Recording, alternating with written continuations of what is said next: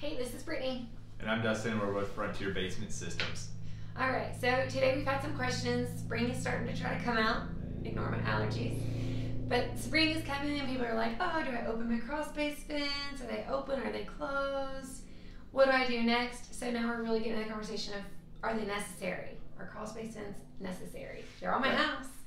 Yeah, so a lot of people we get this question a lot actually, and it has to do with, really just the basics. Why do I have foundation vents? And what do I do with them? Well, I do another picture.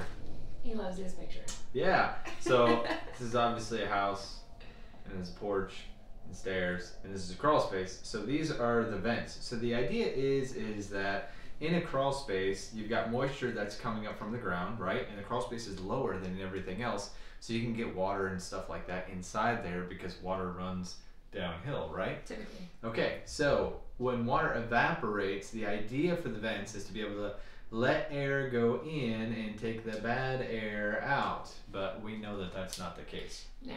Right. So vents in a crawl space aren't really a good idea. Because you've got water and it evaporates up. You have stack effect, which is in some of our other videos, so feel free to click down below and watch something on stack effect.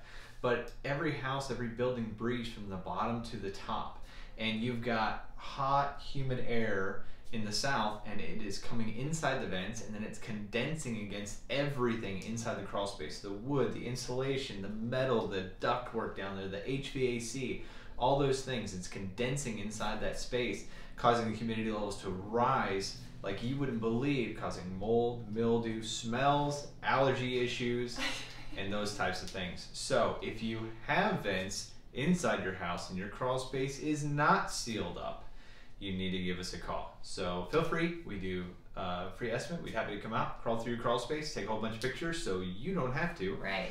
And if you want to hear more about encapsulation, there should be another video down below. Perfect. If you have any questions, let us know. Great. Have a great week.